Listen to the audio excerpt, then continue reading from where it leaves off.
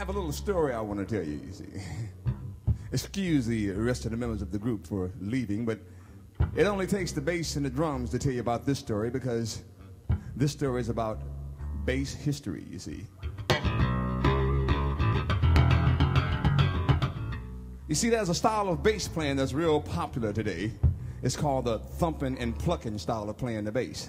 And because it's so popular, there's a lot of folks want to know, well, where did it come from and who started it? It was me.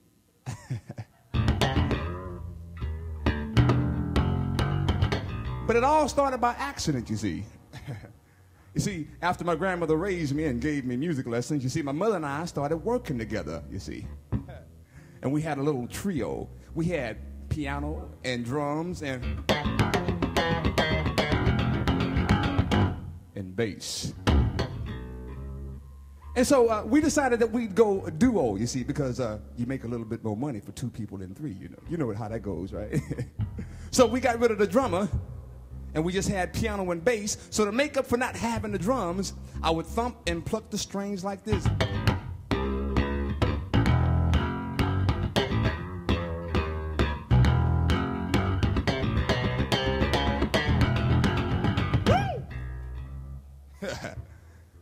And then, you see, after a while, I kind of got good at this thumping and plucking thing, you see.